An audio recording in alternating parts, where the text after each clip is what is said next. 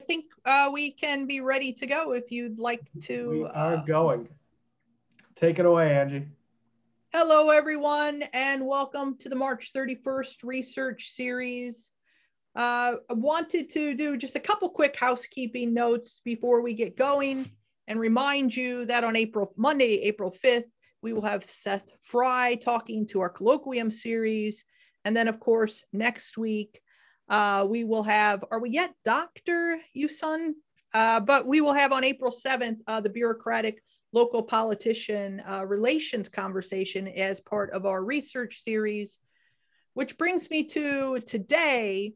Today, we're going to talk about the use of institutional analysis for defining focal action situations in Mexican cultural heritage.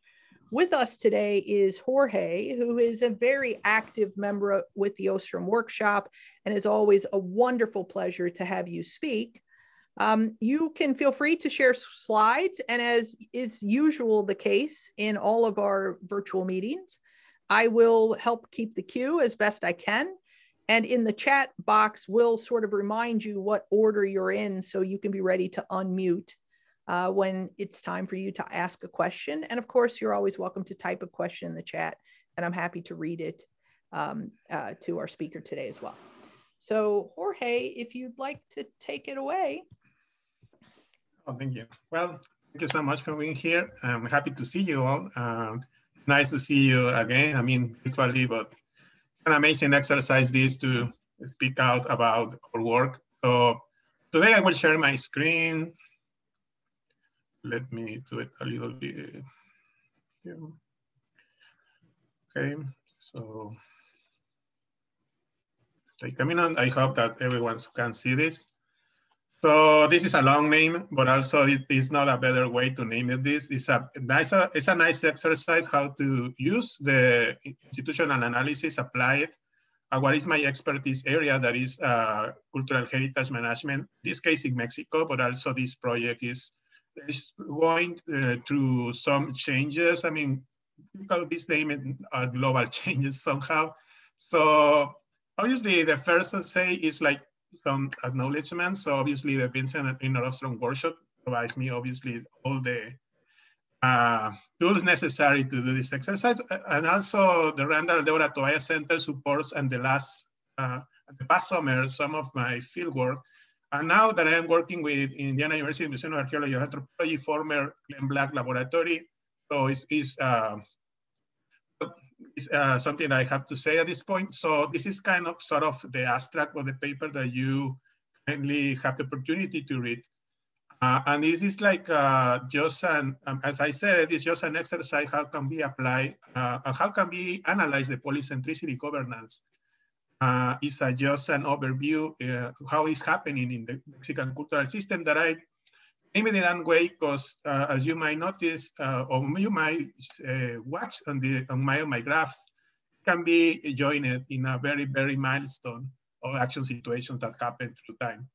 So, I mean, it just is for saying that I am using, that is calling network of adjacent action situation analysis and the combined AID-SES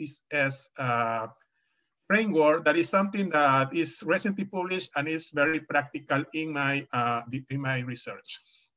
So, have three just very brief sentences that describe this paper. One of them is like are focusing in local community that is challenged in the way that they wanted to manage their own cultural heritage, and they have some action situations with government controls and other actors made a situation that implies some cases conflict, some cases other outcomes. So what I want to show is how the application of EAD framework can show this contrast of management between through the time and also in this moment in Mexican cultural heritage or archaeological arena. And for this, I will show you two examples. That is the two collective choice programs. That is, the names are PROCEDE-INAH and CONACULTA. PROCEDE-INAH is focused on archaeology versus land, and the CONACULTA is, I could say, archaeology versus financial mechanisms. So just for name it, the theory behind this, or the papers that I use And probably you know, because I had the opportunity to see this. This is just 6 papers. But one of what I want to highlight is the common source and bundle of rights that was part of the proposal for the Ostrom research proposal. So I am trying to get into this concept of resources and bundle of rights in my examples and trying to show how this plays on field. Just very brief, this is where the concepts are from.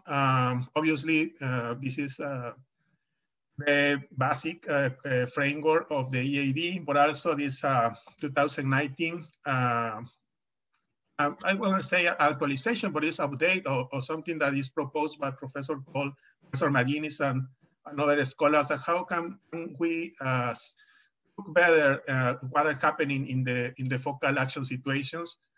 And also there is another paper, Professor McGuinness from 2011, that is shows how the actors plays and roles inside all the network of action situations. So that for me is very foundational for taking a position about. So just to name it, we are gonna look is like, so there is enough data to say that after the implementation of the reforms, in the case of archaeological record, it is undeniable growth of number of records. So the second one is also this exists after the changes or reforms of 1988 or 1992 that there's a conflict between communities and government agencies and government itself about the management of the archaeological resources. And the third, that is the outcome that I am looking after this exercise is like the creation of the patronage of the government itself to keep on control the financial mechanism. So that is something, in my opinion, opened the cultural sector to private initiative. Just very quick, this is how it looks, the distribution in archaeological sites in Mexico at the moment. This is from 2018. So if you look, then I want to show you this image is just to visualize the distribution because it's very important. So this one is archaeological sites. And that is partially the information that we got from this source. So that is important to say that if you see the records, there is 48,000 officially recorded, but it's estimated more than 200,000 sites. So that means that we have performance challenge for this agency, that is the INAH in this case. That is the main important point of this. Also only 193 are open to public, which were services by state. But what I want to show you is like there is a very correlation between indigenous population and distribution in Mexico and archaeological sites. And also it's related to our case because we remember we are looking for land and archaeology issues. And you see the social property distribution in Mexico. This is so linked in the way that the distribution also is similar to the archaeological distribution and also for the indigenous distribution. So we have something interesting to show on this perspective. That can be important in our case to develop the questions about these issues. So last time I spoke here, I showed you this. That was the former version of the we can say the levels of I mean, in this case, meta-constitutional, constitutional, and collective and operative laws and also policies that have in place in Mexico, but we have an evolution. I mean, based on the new study on the new researches that I had done in practice, and also these blue areas are the areas that I'm very interested to study forward. So we are looking for the first one in this paper, but we will look for the next one and the next paper, I hope, on the next research to look at the second one.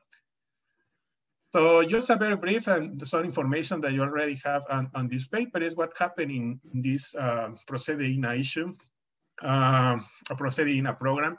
The program was funded for the regularization of the land tenure. So that implies that the state will close the process of land reform that started in the Mexican Revolution at the beginnings of the 20th century. That was the problem.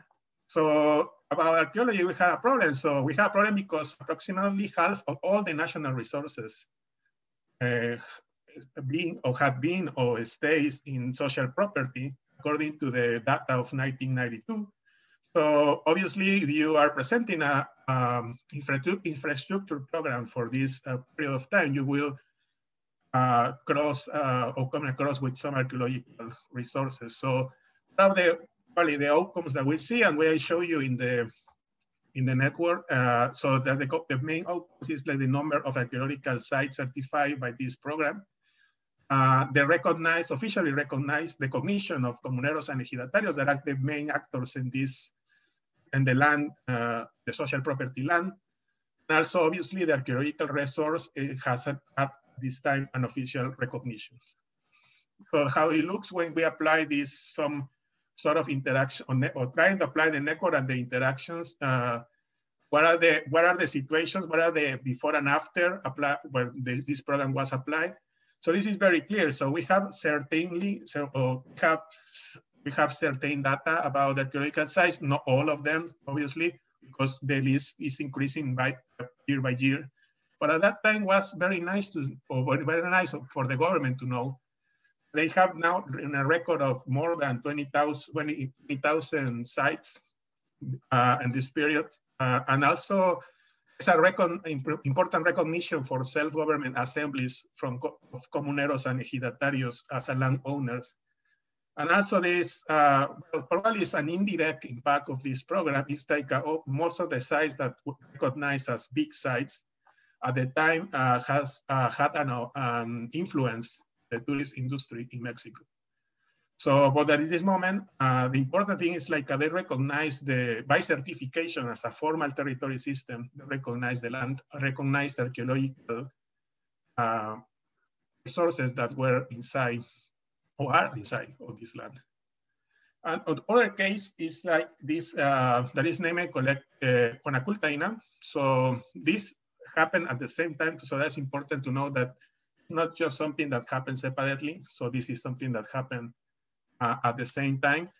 So in this moment, so this case is about financial mechanisms applied to cultural resources. And it's something important to know because probably for us, it's common to say that we have philanthropy in the United States, for example, but that didn't happen in Mexico before.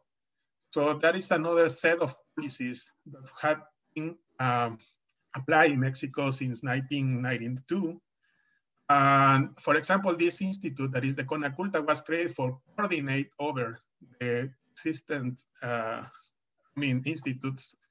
They look for an integration of the national system of institutions over all the institutions and entities, no matter if they are subnationals or not. So they wanted to keep the control to all this case, including archaeology. So the main outcomes that they show how this applies, like 14 mega projects, archaeological projects in Mexico between 1992 and 1994. And these 14 projects influence that or to what 252 archaeological projects had some opportunity to work in this program at 1998. So that means that it is a big umbrella of this program that touch at least one site in one state in Mexico.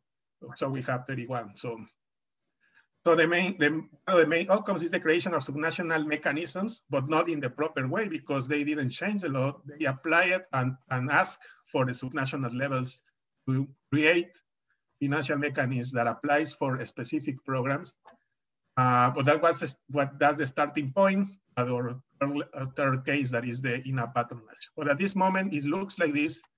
So between 1988 and 1992, and then to outcomes till 2016.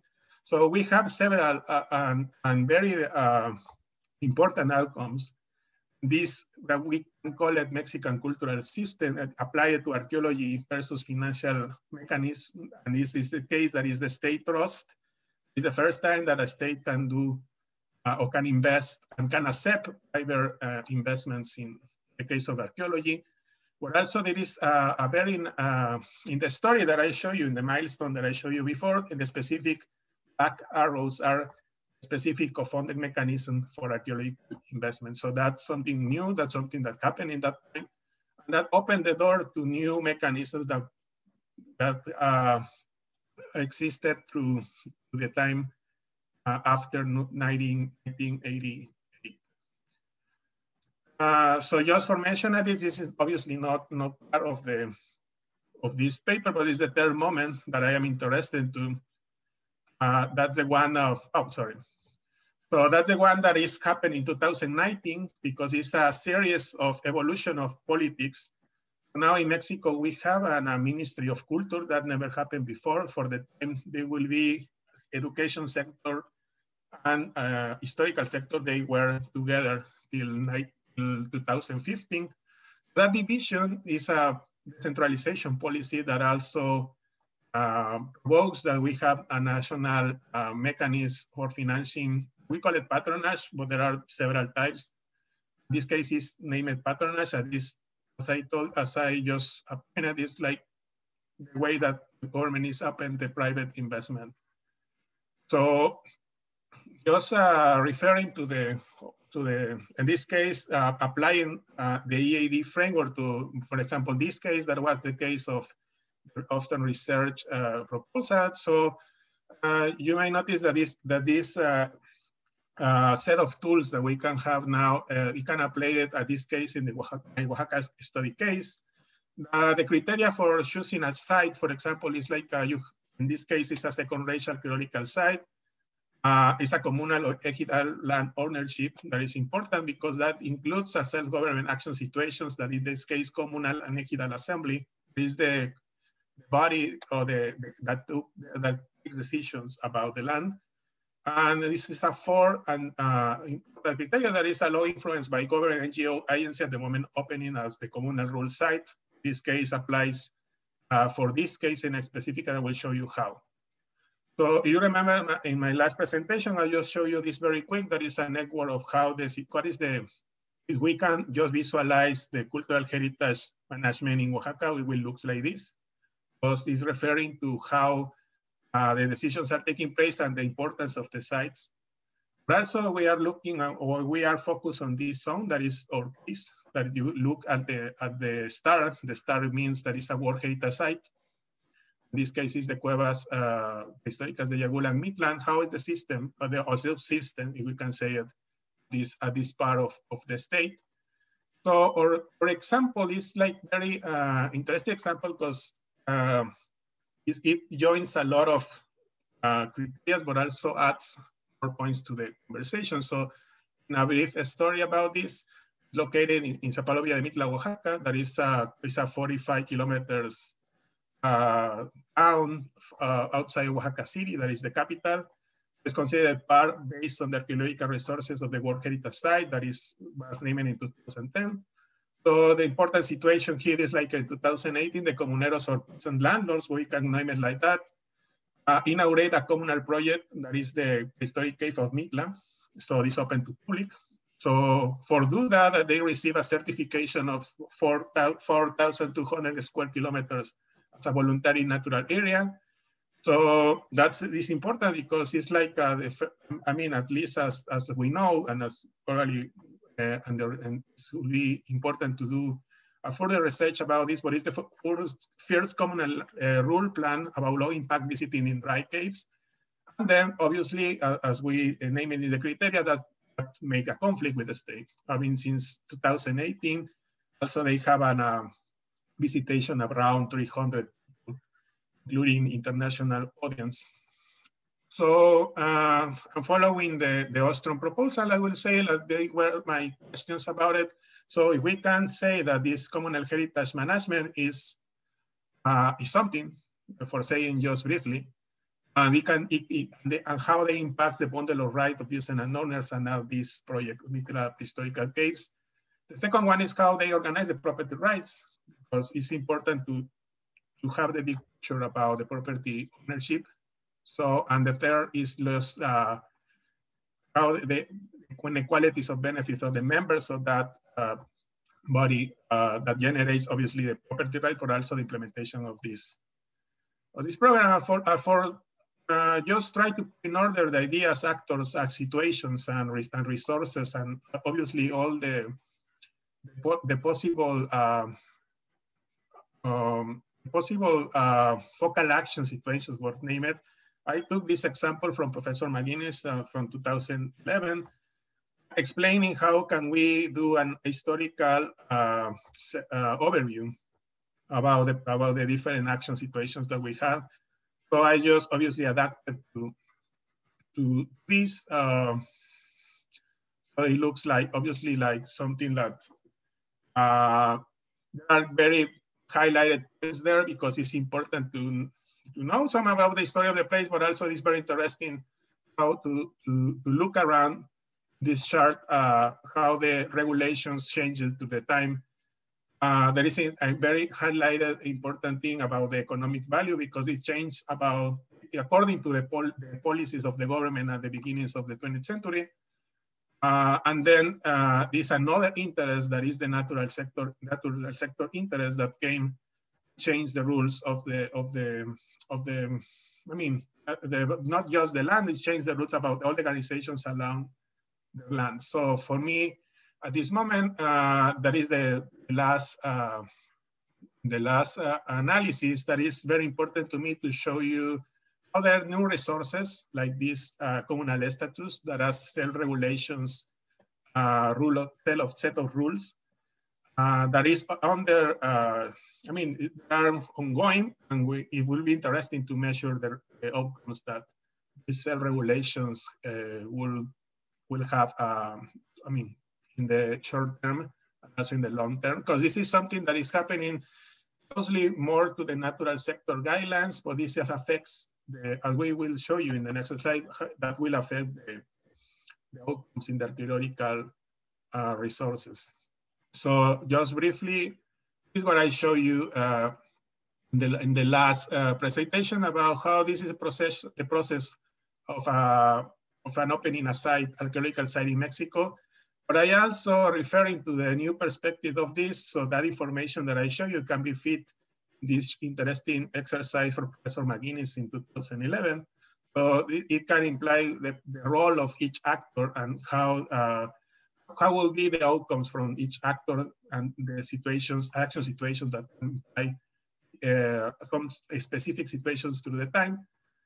So I tried based on this to reproduce what could be the outcomes or what could be the probable situation that can show you these roles and actors and what is obviously the motivations that is very important, but also what happened in some situations in a specific. So, I mean, I will say like this is kind of the most important because it can be debatable, but I constitute a communal assembly as an actor because this is not, it's a set of, it's a people joining in a legal actor based on law that take decisions from itself and define priorities and activities, and also the one that's a body to receive grants and receive donations. But for me, having a set of rules that is the communal status is very important to have recognize it as an actor.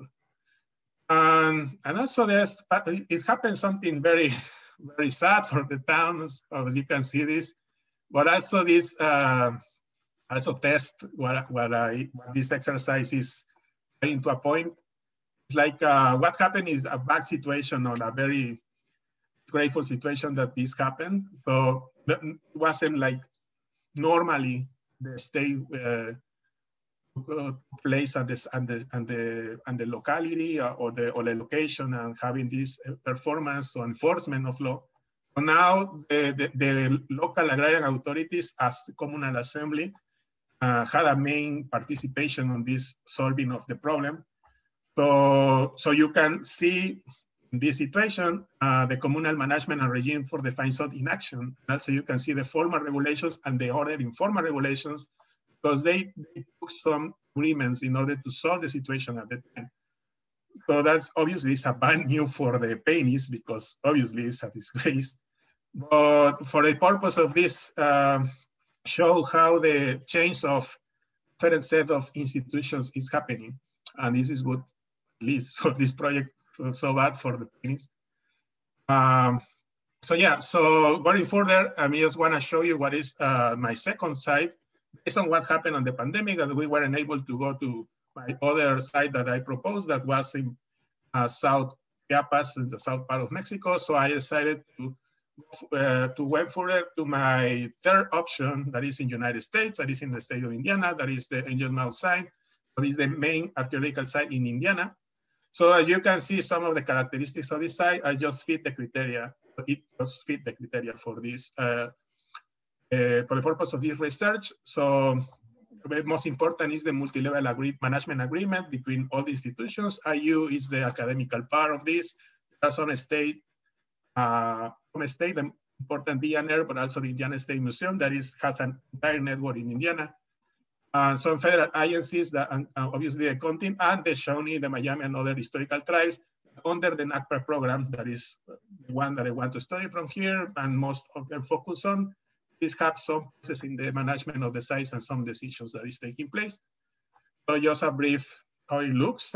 This is a reconstruction, and based on this article of Buchanan, Thomas, Crane, and Siever, we have a map that we can just visualize how the distribution of the site.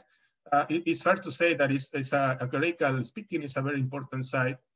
It's all the Mississippi and Ohio River system. Join Cahokia and Iqua in Georgia. That is a very, I'm not sure about the name, but it's another important site. So there is an important system and network of site. So what I want about this, if we apply the same type of resourcing or the milestone exercise on the US, so it could look like this. So obviously there is a lot of decisions taken here. For the main purpose of this exercise, the blue areas highlighted are the one that I am interested in. The first, I just will describe the first one. That is the WA, FRA. So what is happening after 1928, which is the crisis. And also this program was part of something named the War Relief Archaeology. And that happened under 1935 and 1932, but also the most important collection from this site came from this time. And it's an ongoing project that is happening now in the IUMA, a former Glenn Black laboratory in Indiana. It's happening in Bloomington. And it's just the management of the collection for, like renewing materials. What is happening, what is important here, besides the creation of millions of works and that, there is like this a collective choice decision-making level, affects archaeology because it's the foundational action for the site. Also, it's a trilateral agreement at this time. So it's the Indiana University, the Indiana Historical Society, who acted as a sponsor, and also the Indiana Historical Bureau. That is something inspired somehow, based on what I am thinking, inspires the mega projects in Mexico because it's based on the same structure. And I am sure that it was something there that I can rely. So as I say it, and I just wanted just to finish this, I just have a few slides ahead. So we know this. So what I wanted just to show you today, like there is a very correlation between the 1988 and 1992 reforms and programs that were established by the government of Mexico related to land, related to financial mechanisms applied to anthropology. I wanted to show you is like the actual National Anthropology and History Institute patronage that was created in 2019. In my opinion, is the way that the states open to private investment, the archaeological system in Mexico. And what I wanted to show you there is like all the dynamics of conflicts that can be seen in between these resources can be explained, but some other decisions that were taking place before. And it constitutes a system of networks of adjacent and focal actions. what is coming, hopefully, a fieldwork in summer 2021 will be part of the former Oaxaca 2020 summer agenda. So what is coming, obviously, to work more about, to have enough information about the actor and case action situations in angel mouse. So we're using the IU library, the IUMNA library, the Indiana Historical Society library, all the information that I can get. I'm still working in an article that joins most of the economical anthropology situations that happens in a very grassroots line to explain some situations that I wanted to explain later. So I am working with Dr. Melo from IU Economics, and obviously the situation about funding and research proposal that is coming this year. And there is another, was part of the Tobias proposal, so joins a program or do a program, probably including the Ostrom workshop, if they're able to, about the Common Heritage Working Agenda. I just, as last I wanted to show you this, is how it looks, the concepts that is related to Ostrom theory, but it's not based on Ostrom theory in Zapotec, the Zapotec of the Valley of Oaxaca. This is happening, not, not ask a scholar, is happening because they wanted to show in a new communal center in the Teotitan del Valle town, how they explain the concepts that they have, and they disclose to the meaning, in this case, a reciprocity. So this is the Zapotec writing, and there is the English translation. In this case is reciprocity, and the second case is uses and customs. That is a system that is something that is called constitutionary law, that is not very common use in the literature. And this is something that is the third one that is very important to me. That is how to explain communal property, their own mindset. That is obviously really different about her property or about other kinds of property that is more close to the idea of social property. And then, so we are complete, so thank you. Thank you. Thank you. So we are back. Hello, everyone, again. So the queue has started, and of course, we'll get it started really quickly here. Isan, you want to go first? Yes. Can you hear me? Yes, we can. So thank you very much, Jorge. It was a pleasure to read your paper and listen to your presentation. My comments are directed towards making your paper more accessible for non-archaeologists, non-anthropologists like myself. So one comment that I have is that if you could put your research questions first in your presentation, like they come a lot after, if you can put them first, it could help us keep track of, how IAD or SIS framework help answer your question. So, and I think in your presentation, you have IAD, you have SIS, you have focal action situations.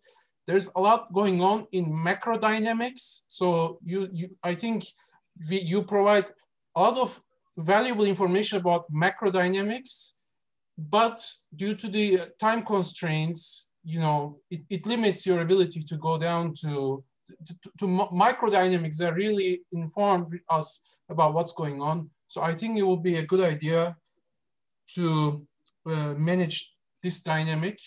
Also, in your paper, you use some terms such as aegidal land.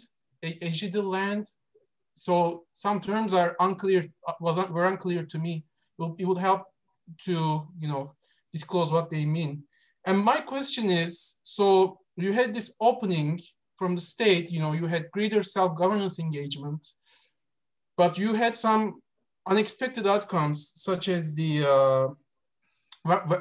case of vandalization. So do you consider this as a negative externality of this, self-initiatives, or, how would you consider this outcome? Thank you.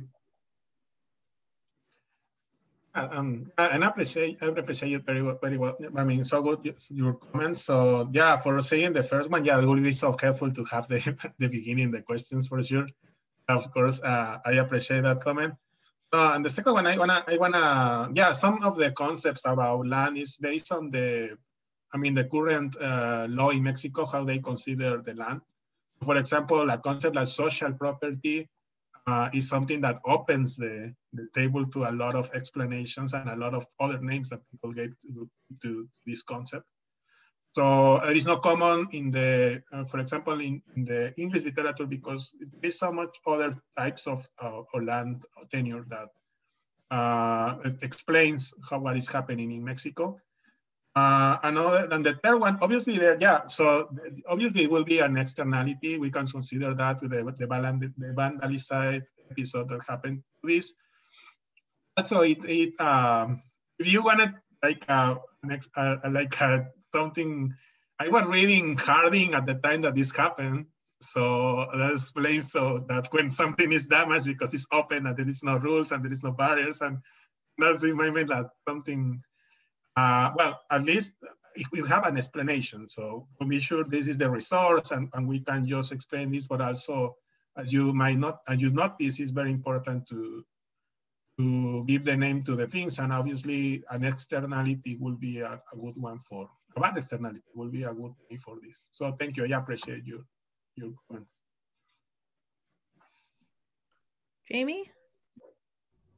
Yeah, hello. Thank you so much, Jorge, for such an interesting talk. And you've done some really, really, really cool things. You have so much to talk about. I suspect you'll get several articles out of your work or book chapters and things. I was wondering, I'm kind of looking through your paper, I haven't finished yet, but this concept of culture that you keep coming back to, cultural heritage, like that idea seems to permeate your paper.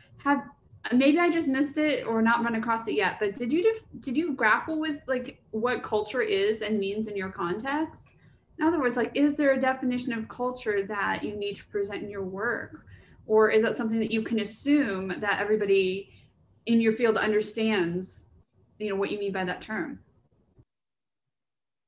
Yeah, thank you. And also this is a very reliable question. I mean, probably I assume that the concepts are like just widespread. Yeah, so well, for giving a context about this, is related about what is the guidance of cultural heritage based on the, obviously, main convention of World Heritage and all these concepts that were implied on the guidelines that rules. Obviously, in the case of Mexico, there are another set of rules that you know, more concepts about what a cultural heritage means, and now that is intangible and tangible heritage that makes something complex. Yeah, so going to that question, I mean, giving that in context about the vast concept of cultural heritage, I say like, yeah, so I in that this is clear, but obviously I wanted to say that it's good to me to know that I have to go further and explain better this concept. So I appreciated your comment. Well, and of course the idea, sorry, I'm going to jump in one real quick just to, but yeah, and even the idea of culture, I remember I was in a group with other students from all different disciplines, and we were trying to come up with a common definition of culture. It's really hard. And so even like cultural heritage is one thing and culture is another part, and the cultural part of the cultural heritage to me would be differ whether you're talking about Indiana or Mexico. Just some things to think about. But it's really rich, and that's what makes this work so much fun. That's why that is an amazing thing, because this is the one I wanted to challenge myself to research about the set of rules and applying to the many contexts as I most can do for my dissertation. So in this case, comparing the United States with Mexico, giving me just more information about the differences for sure. And also that is important to say that, for example, an ACPRA project in Mexico at this moment wouldn't be possible, but that doesn't mean that giving back the human remains to the tribes, in this case, the states. So Mexico, there is another name for people that belongs to an indigenous community.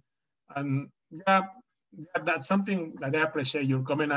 I am glad that you got that from my paper. Thank you so much.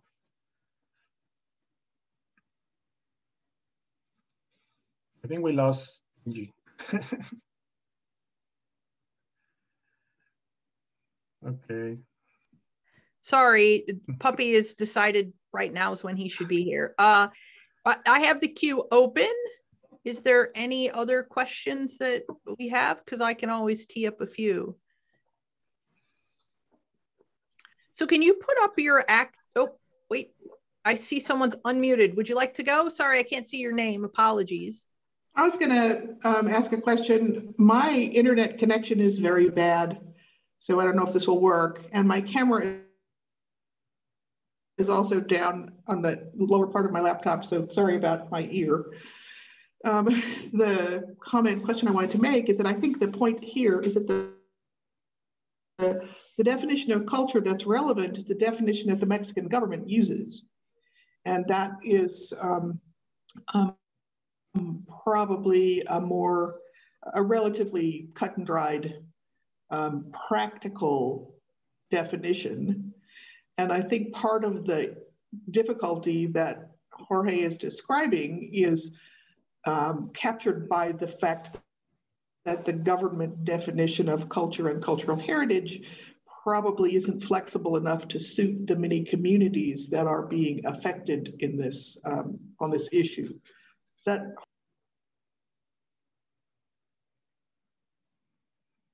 Yeah, so I guess just kind of yeah, so that's a very interesting point, and thank you, Professor Kramer, to address that. So so Mexico is a very, very nationalistic frame country, so that obviously defines a lot of situations that happen around not just archaeology, but we call it as the materiality of cultural heritage, but it happens around a lot of situations that define what is a validation of the cultural heritage for saying something. So it's just a very square frame situations that happen in a nationalistic country, but also that is why it's important to me to show another set of institutions around land that happens, because this is something about just happening in one sense. It's happening like a system, like a frame.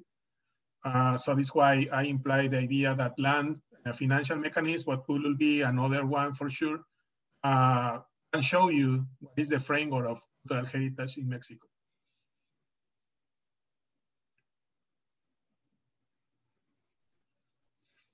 The queue is open still. So I had a question that follows up on that. If no one else wants to jump in, we try to give preference to students, and I see students here. So, okay, so I gave them a chance. Can you show your slides again? I wanted to see, you have done sort of all the stuff that impacts, I can't remember what slide it is, apologies.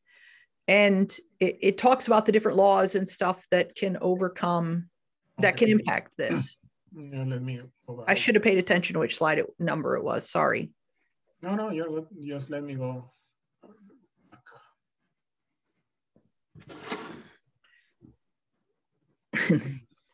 Sorry, I could have given you heads up in the text to. Okay, so my window is doing something right. Oh, okay, we'll go back. So yeah, so you say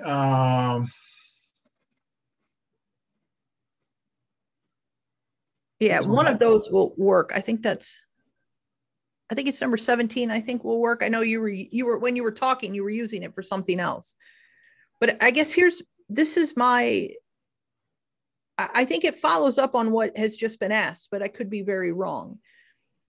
When you broke this out, and I don't know the answer to this, by the way, I mean this as a genuine question. This isn't like an oral defense of your entire position.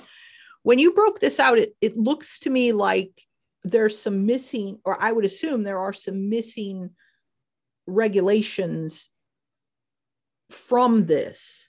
When I think about cultural heritage, is that intentional? Are you trying to, I think it probably follows up on what Jamie's asking. So maybe I'm also, to me, there would be many more possible laws that would impact what I think of as cultural heritage, and I could be wrong.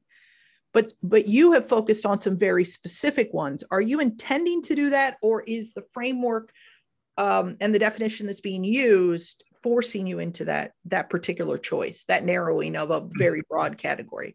Does that make sense?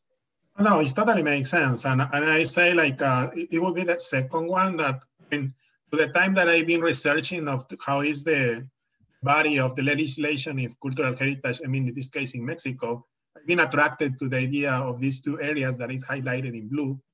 Obviously the selection about some of the laws that I show in this milestone reflects the complex body of these laws and the results to the time affected the time the periods that I wanted to show at this moment. But also it's important to say that it into time is joined in a system of what I call you the Mexican cultural system, and the institutions of legislations on that system.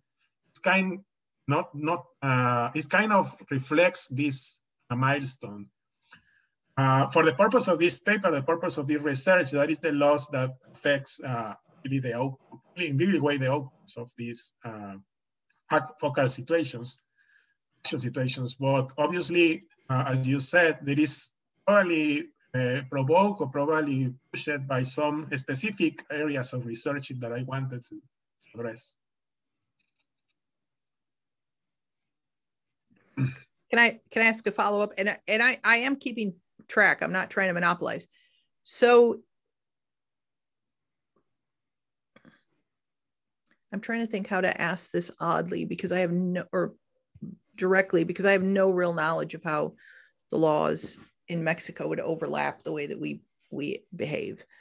But why not have other rights, property-driven rights, that are probably or could be impacting these conversations as well?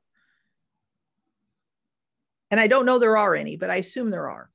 Oh, you're right, there are. So there are another kind of regulations, in the collective choice and also in the operational level, right, that are not affecting directly archaeology, but they exist. So that's important to say, and I appreciate that you add this to the conversation. They are not reflecting an outcome in archaeology, itself. So there is part of the set of rules. When you are referring to an archaeology and outcomes, referring to the time archaeology in issues, there are not a very affecting somehow. Okay. So I guess following up on a couple of other, just almost for the sake of presentation, my guess is that if someone is like me and is quasi familiar with, property rights, and certainly understands, the polycentric argument about with rules and institutions and all those overlap, I almost think there needs to be a slide where you say, well, you haven't done things that I would think would be part of this, but you have either excluded, or you have, or actually are truly not impactful, right? And I think as a researcher, you get to do both. You can say, hey, look, I actually looked at these and determined they were not impacting this particular area, this action area. But there are other ones that you could just say, hey, look, I think maybe we're going to have to classify this all on its own, and therefore I've excluded them. So I haven't even thought about it. And because when I think of cultural heritage, I think of other property rights that would be impacting this. And my guess is, you've done so much work. You have excluded some. You've excluded some, but more importantly, you've decided some are not impactful. And that is so important to me for a couple of reasons. One, and the biggest one, and this is something just from a faculty point of view. If you've looked at something and determined that it's not impactful, you should get credit for doing that work. You did the work and decided not to include it because of the work you had done. And so I think maybe you need a slide in here that gives you credit for that. When you can answer me that, hey, yeah, clearly there are other things that you would assume were in here, but I determined they were not impactful in this particular environment, get credit for that. Really get yourself credit for that. You don't have to spend a whole lot of time on it, in all fairness. I get why it probably would have interrupted, you know, your stream of thought, because you've done tons of work.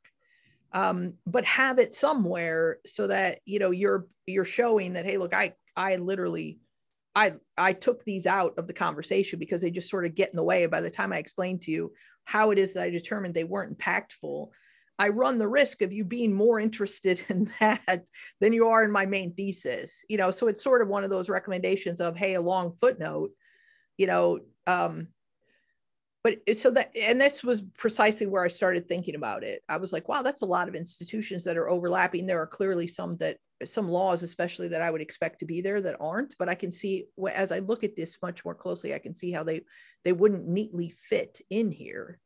And I would give myself credit. The other reason, and I'd like to echo the put your research questions right up front. So when I heard you get to those, that really helped me frame the conversation that you were having.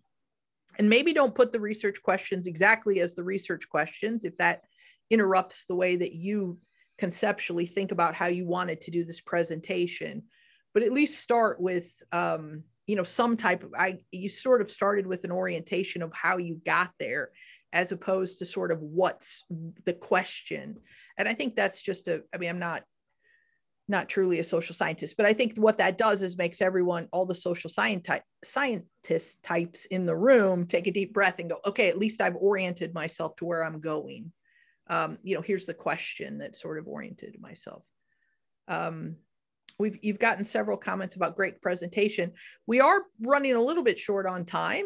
We've got probably 5 or 6 more minutes so we can do questions. If anyone has more questions, I want to be sure we're being respectful of everyone's time as well. I will give everyone a heads up. I've gotten at least 3 emails of various people that have come in and left and come in and left, and we are having some connectivity problems, not just for the people who have survived on the call, but also from, we lost, I've gotten at least 3 emails. So apologies for that. Such is a Wednesday, I suppose. Yeah, of course. Can I go? Well, very, very interesting presentation. I was thinking probably in a kind of with a very different perspective. At the beginning, you listed potentially 500,000 sites or with potential value. And then there are only, I know, around 200 or 150 that are open to the public. So and then I was thinking more about what kind of the optimal number that you make available to the public or you declare as a site with interest. So you cannot go for everything because then there are economic costs of declaring, you know, I will not allow you to do farming here because you need to wait that, I know, I be 20 years figuring out if this has archaeological value or not. But at the same time, well, I know just having, you know, 2 sites open, maybe that's suboptimal. So maybe there was kind of room to think more about, well, what would be the optimal rule, then have that as a benchmark, and then compare the actual policies, institutionals with that benchmark, no? And also I appreciate the comment because that gives me the opportunity to say that what I am looking is like communities doing that job, open sites, if that solves the problem of having all the agreements, I mean, bottom to top, the implementation of the set of rules that is explained in this example of Mitla that is happening. There is another 16 that is happening in Mexico. So they, of course, having this issue and somehow challenge the state to think different about what it happened when a community decides to public visit an archaeological site, not taking into account so much the other levels of institutions that already exist since a long time ago. So that is important to say. That is why I'm looking the possibility to take this concept of commons, apply it to this and an archaeological joint situations. in the case of Mexico and also obviously in other contexts. Because I think that it's important to think differently in that way, because it's not something that just is invented. So this happened. There are several cases that happen in Mexico, just a few at this moment. Also, it shows that it's something happening about the way of the decisions around archaeology in the country. So saying that, obviously the optimal to show into this I mean, at the price of this project, that the communities will be able to rule by themselves their own sites, applying obviously also the institution of care about the archaeology, of course, but rule by themselves and having the opportunity to at least test themselves, have the opportunity to rule their own sites.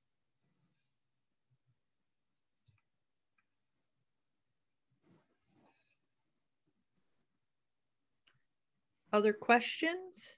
We've got time maybe for one more. Well, I can offer a follow-up question to all of this. So, and of course, I'm going back to my question about culture just because that's what I think about a lot. But I know, is it Professor Byrne? She was talking about how like the operating definition of culture, of course, be the Mexican government's operating definition. And that's true if you're looking for like a normative thing that's a definition that's been codified. But we have to remember that oftentimes in cultural situations, we have norms that are operating, but they're not codified. They're, you know, informal norms. And so I just want, and I think it sounds like there's a recognition that exists because of this desire to see the local communities manage their own resources. And I think that's just really cool, to be honest. Because I know other states don't honor that. When I was in northeastern Italy a couple of years ago, I was in a small town called Estilia, and they have like a little museum, and they had found like something from the Roman, I forget, like a sword or something from the Roman times, and like the Po River was like dry that day, so they, you know, so it's something that they were able to find in the riverbank. But they were very careful to say, we really don't want the people in you know, this bigger city to find out about it, because they might take it from us and put it in their own museum. And so yeah, I think it's really cool that doesn't seem to be happening so far in Mexico where you're looking at this. I appreciate your comment, and also that gives me the opportunity and a follow-up answer about the cultural issues. So it's why I tried to show at the last slides the concepts about their own people concepts, or something that is related to Ostrom literature, that is this concept of communal reciprocity, self-government. It's not in our words, it's in their words, and it's how they explain us, how they rule the land, how they rule the situations, that we can call it in that way. They are explaining to us that it is happening. There are institutions happen, it's still happening, and there is the way that they rule their own decisions somehow. So, and it's important to say, and I say it very briefly, but I like it to that kind of situations, that communality, prestige, reciprocity exists. I wanted just to add that to the attributes of the community in all the model that is the first Ostrom model. It looks like a very important place for attributes of the community. So that's why I like the idea to frame some action situations and some situations that happen for saying something in actual occasions, and frame it in that way and try to show a possible explanation for those situations.